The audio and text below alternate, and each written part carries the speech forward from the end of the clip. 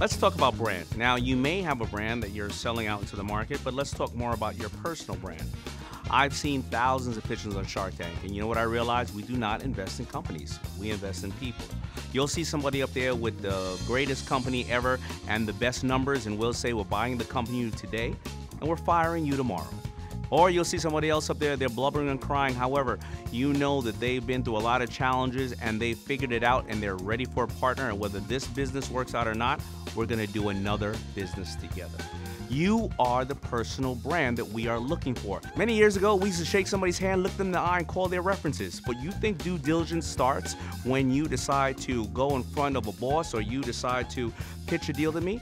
No, due diligence starts when I'm looking at you right here on social media. Every time you take a picture, every time somebody talks about you, the people that are around you, the 2 to 5 words that you represent, are they here as well? You're the personal brand. We're all watching you.